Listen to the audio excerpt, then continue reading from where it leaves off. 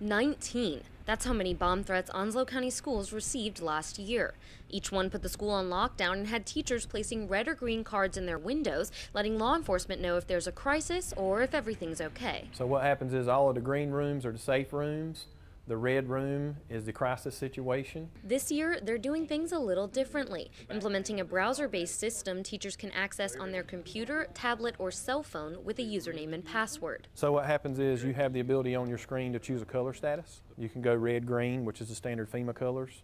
And we also have 3 other colors available to them for medical emergency or a crisis, missing student situation. Whenever a teacher changes their color code to red, whoever's up here in the front office will get a hold of them through instant message, make sure it's legitimate, then come over here, pull the panic button, and notify authorities. They've never even picked up the telephone and law enforcement is already on site. The system also sends law enforcement a color-coded map so they know exactly where the crisis is located before they even step foot on campus. Normally the process is just a long and drawn out process of have they called 911, have they called the district office. Now when that teacher presses red, I'm automatically notified. I'm already en route the same time police is en route. It's about cutting down response times, which can save lives. With all the threats last year, a lot of questions were, what are you doing?